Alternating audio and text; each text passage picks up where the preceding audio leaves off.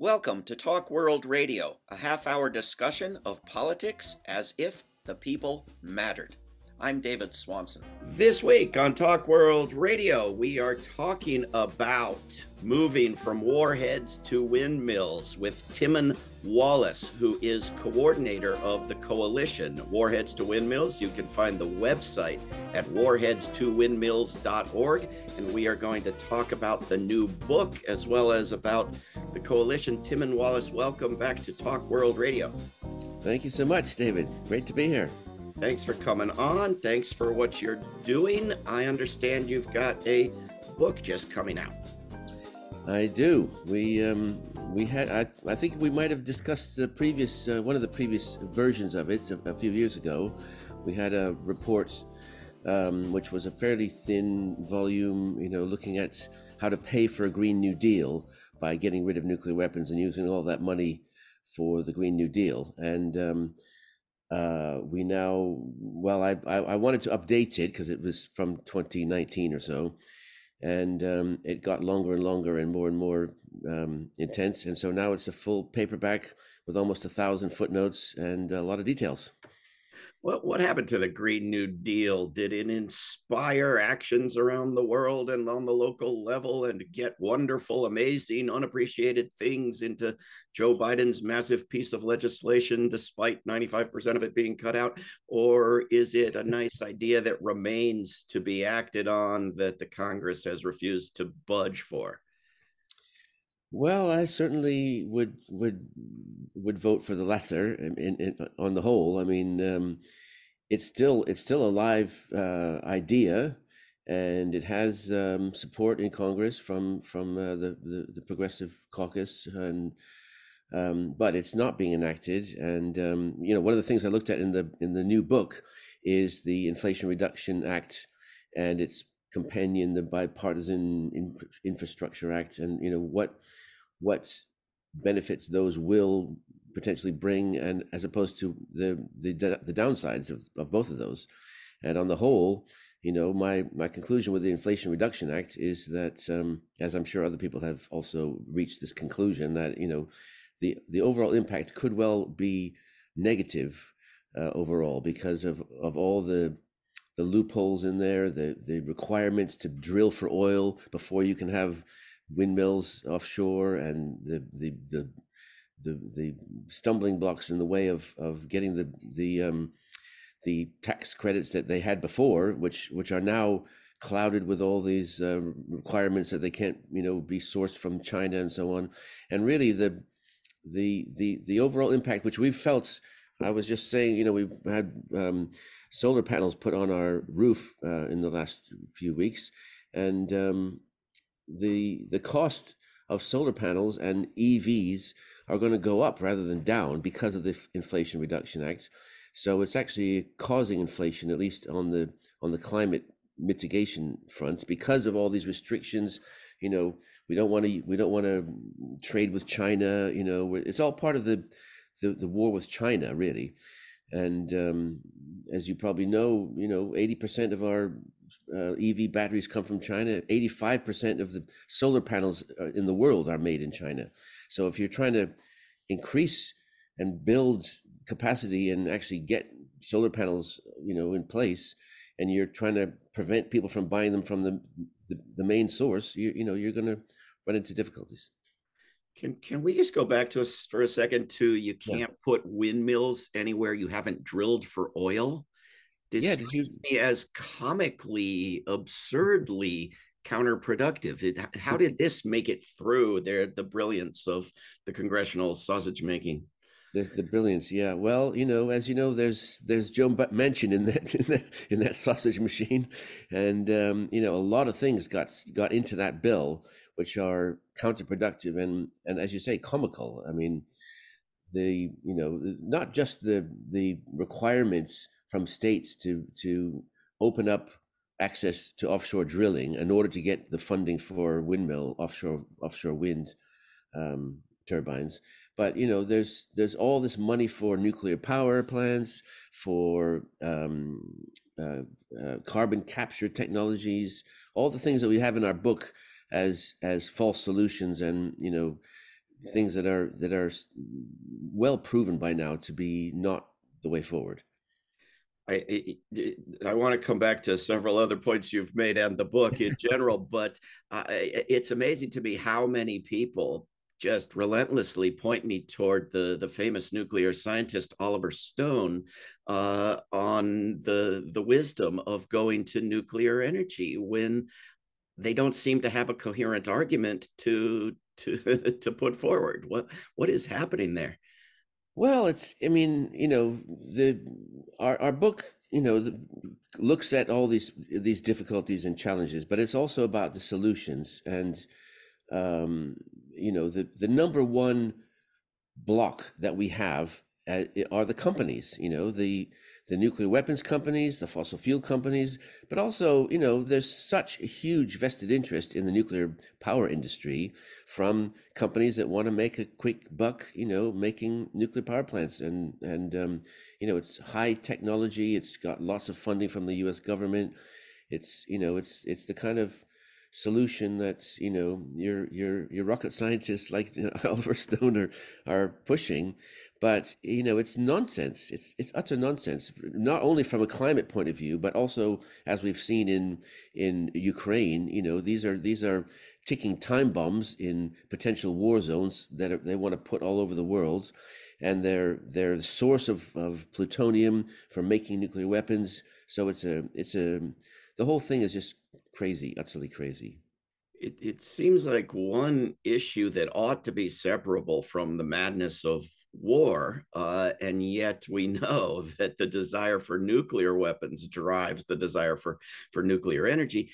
And you describe US infrastructure and energy policy as part of a war with China. What in the heck kind of sense does that make? Yeah, well, as if war with Russia is not enough, we've got to have war with China.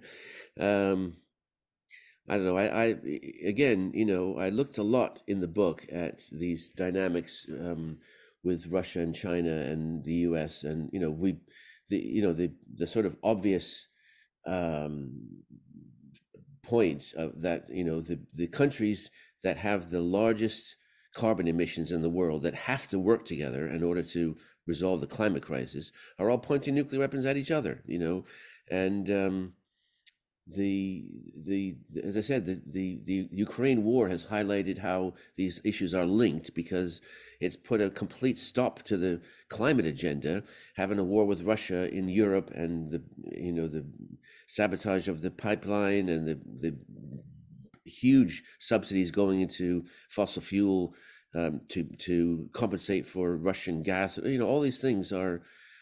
I think people are waking up to that, and I hope that will make a difference. Let's hope so. Tell people where they can get the book. Well, the book is available at your local bookshop and from bookshop.org, which gives a portion of their profits to local bookshops.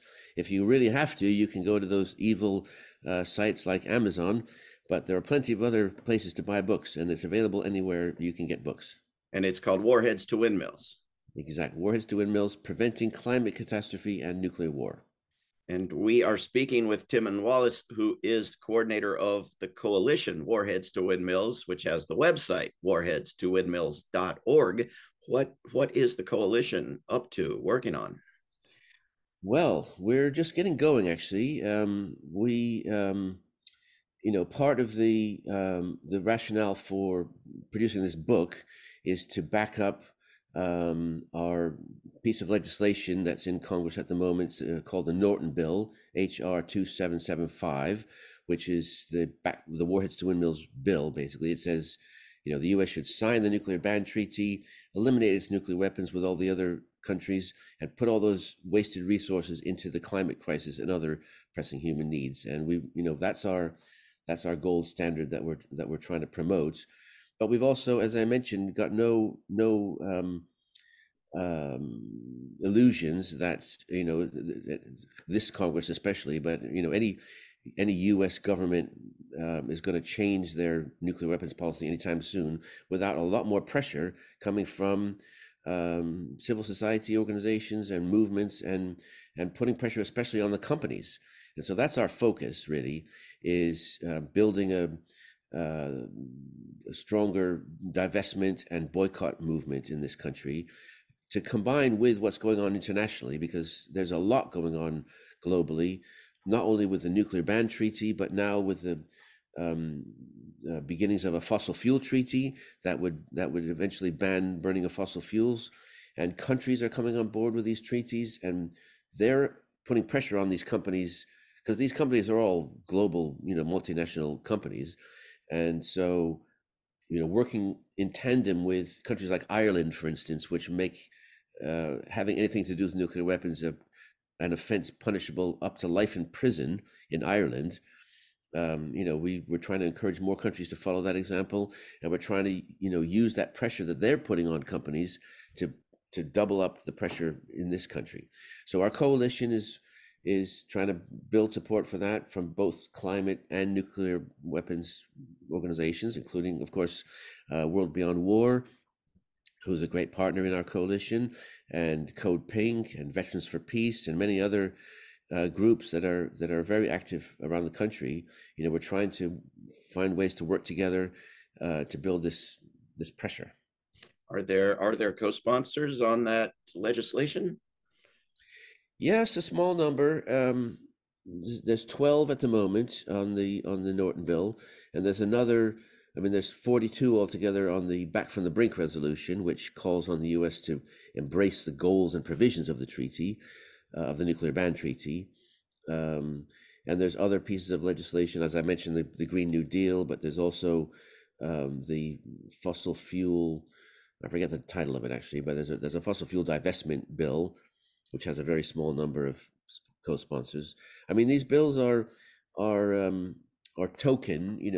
They're not going to get passed, as I said, but they're a way of identifying who are our allies in Congress and how can we push them a bit further.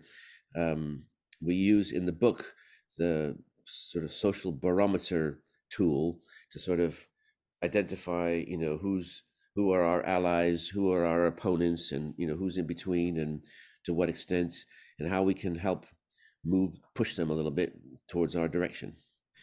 What is you're talking about a federal U.S. congressional bill on fossil fuel divestment? I have a hard time wrapping my head around what that would mean when the U.S. military is the number one consumer of fossil fuels. What would be divested? Well, I mean, I think it's, as I said, these bills aren't going to get passed. I understand. but but there's as you know, there's a huge growing fossil fuel divestment movement, which has now pulled more than $40 trillion in assets out of the reach of the fossil fuel companies. And that includes, lots of cities have now done that, as well as, faith communities and so on. But Maine and New York, I think, are the two states that have successfully passed legislation divesting from fossil fuels. And so the congressional national bill is modeled on those, and it's basically calling for public funds to be divested from those companies. The fossil fuel, as I said, I don't remember the title of it. It's only got a few co-sponsors, so I'd have to look that up exactly what it says. But I mean, it includes things like, no more fossil fuel subsidies. As you know, that's a big another ironic thing from the Inflation Reduction Act is that it's pouring more money into fossil fuel industry and infrastructure for building gas pipelines and so on, when we're trying to stop all that. Well, that is clear and huge. That would be wonderful for the U.S. government to stop giving subsidies to fossil fuels. Exactly. I suppose that is a form of investment. We've found in some locations, such as here in Charlottesville, Virginia, you can get the local government to divest from weapons if you combine it with divesting from fossil fuels. You're divesting from the good, sacred, wonderful, humanitarian, deadly weapons, because you're tying it to, and it's an educational process because you make the connections between the two, the evil fossil fuels that children don't like, and I don't know if you, I'm sure that it's also the case that divesting only from nuclear weapons is a little bit easier than divesting from all weapons. But what what seems to work in your experience? Yeah, well, I mean, there is this growing, I mean, small but burgeoning movement called fossil and fissile divestment, which is trying to combine these two things. This is internationally.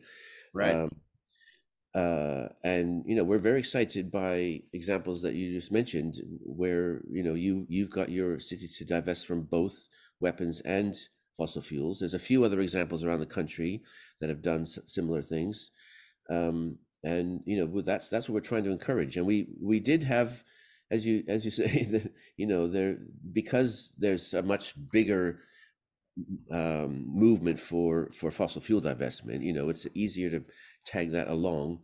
And we've gone to student groups, for instance, on campuses and said, that are working on fossil fuel divestments, and say, how about adding on, nuclear weapons to that? And we've had some interest in that. So it's something we want to work on and see how far we can get with it. So taking a step above the U.S. government, at least theoretically, to the United Nations, in recent weeks, there have been gatherings, meetings about fossil fuel and other environmental destruction, and about nuclear weapons. How do you think those Yeah, meetings? so we were so there was a group of us in New York at the Nuclear Ban Treaty meeting, which like the fossil fuel, COP28 was meeting in Dubai under the presidency of an oil magnate, and similarly, the nuclear weapons meeting was in New York, in the home of the belly of the beast. But nevertheless, there were activists in both of these meetings, and one of the things we organized as the Warheads to Windmills Coalition was an online, live link up between activists in Dubai that were meeting at the COP28 and activists in New York that were meeting about the nuclear ban treaty.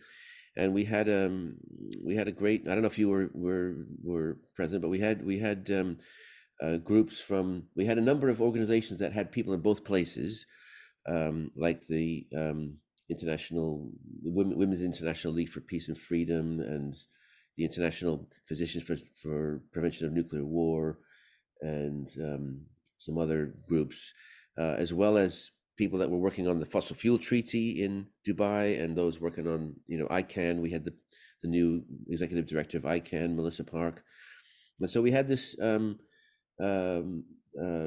exchange of perspectives and sharing of learnings and so on from the two meetings, and that was quite exciting. And as I said, we're trying to encourage countries that have signed the nuclear ban treaty, for instance, to take stronger measures to put pressure on the companies, like Ireland has. And so that was a big part of our goal in New York, was to we delivered a paper to the meeting and spoke to it and tried to lobby the countries there about strengthening their national implementation of the treaty. So we were working on that. The fossil fuel treaty people, they went into the COP28 with two countries supporting the fossil fuel treaty idea, both of them tiny islands in the Pacific, who will disappear completely with climate change. But they came out of the meeting at the end of the 2 weeks with 12 countries in support, including some bigger ones like Colombia. So they were quite excited about that progress. There's still a long way to go, but if we can combine these global efforts for really putting into law these, what has to happen to save humanity from these two existential threats, then we can work down the scale to build support for those.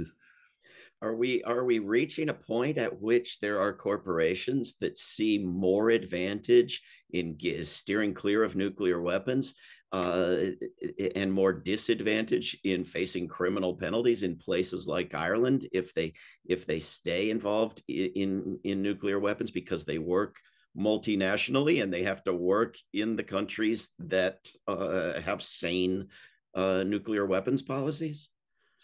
Well, we're hoping that that's happening. It's hard to really pin that down, but we've had two nuclear weapons companies in Europe that have pulled out of the nuclear weapons business in the last couple of years, and we don't know for sure the reasons, but Serco, which is a British company that was involved in the atomic weapons establishment in England, pulled out, and they did say in their sort of annual report or whatever. I mean, it's in writing that they've decided that it's not in their interest to be involved in the nuclear weapons business. So that's exciting.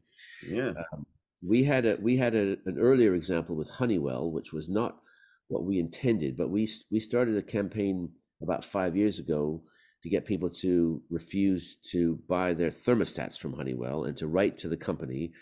And we had thousands of people doing that across the country. And our local Quaker meeting here in Massachusetts, for instance, had this lively email exchange with one of the vice presidents of Honeywell, who originally wrote and said, "Well, we don't make nuclear weapons," and they wrote back and said, "Well, actually, you do." And this went on, and the interesting thing about it is that Honeywell then sold their thermostat division. We wanted them to sell their nuclear weapons division, but instead they decided to hold on to the nuclear weapons and get rid of their thermostats so that they couldn't be subject to this kind of humiliation or whatever. Yeah. So it's not a straight line, but the more we can get countries and cities and so on to be putting this pressure on the companies. They don't like it. We know that for sure, and we've had lots of examples, going back through history of boycotts and divestment campaigns, having a real impact on these companies. So for we're sure. hoping we're hoping that it will yield some results. Because it seems like maybe the country signing and ratifying the treaty on the prohibition of nuclear weapons has reached a bit of a plateau. It's harder to get new ones. So that's obviously has to remain one strategy, but getting the ones that have ratified to take Right. steps to make it even to put pressure on the corporations may be an easier push. I don't know. Well, it's not one or the other. I mean, we're still, we got two huge countries just about to come on board in the next year, Brazil and Indonesia, which will be pretty big. They're important countries globally, and they have a lot of U.S. companies also.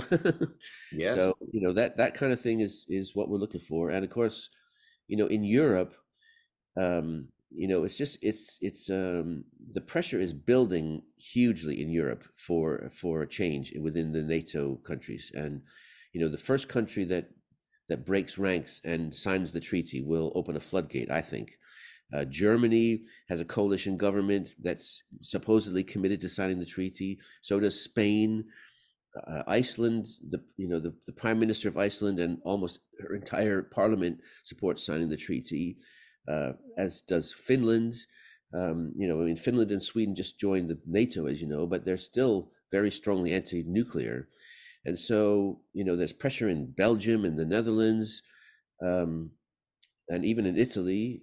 So at some point that's going to crack, and that's going to be a big shift, because the U.S., part of their whole excuse for having to have nuclear weapons is, well, our NATO allies need us to have these weapons, and it's for them, which is obviously rubbish. Yes, quite obviously. We got not too many minutes left, Tim and Okay. Wallace. This also seems like a moment of a lot of activism about particular wars that Right. risk developing into nuclear war. How do you work with all of the energy and excitement that people have in opposing one, or in some cases two or three particular wars, and making the need for an overall shift to sustainable peaceful policies part of the demand?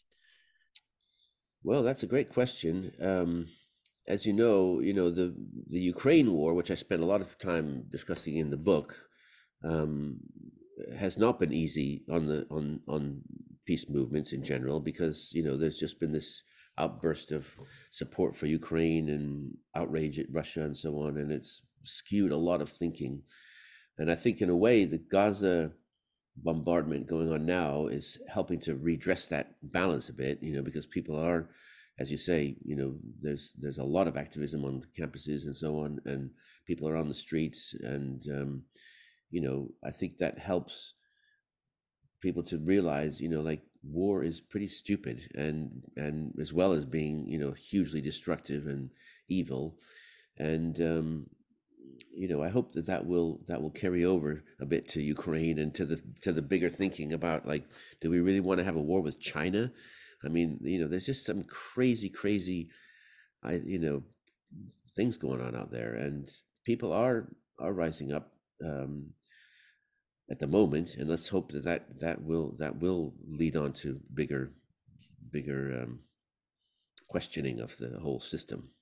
And yet it seems that the Ukraine war is the war that many experts think have pushed us closer than ever before to nuclear war and nuclear apocalypse for most life on the planet. Yeah. And you would think that if we could succeed in educating people about what that means, then it wouldn't matter how much they were falling for the war propaganda on one side of a war and cheering for one side of a war. It would matter more than that, Yeah. to avoid exterminating life on Earth. Yeah, well, that's our task. We've got to educate people about that. And as you mentioned, the propaganda is out there and it's pretty strong. And it's hard to believe sometimes what people will fall for in this age of Trump and everything else. But we're up against some really big challenges for sure. And of course, as you mentioned, the nuclear danger in Ukraine is still there for sure, but so is with Israel, and the only country in that region with nuclear weapons.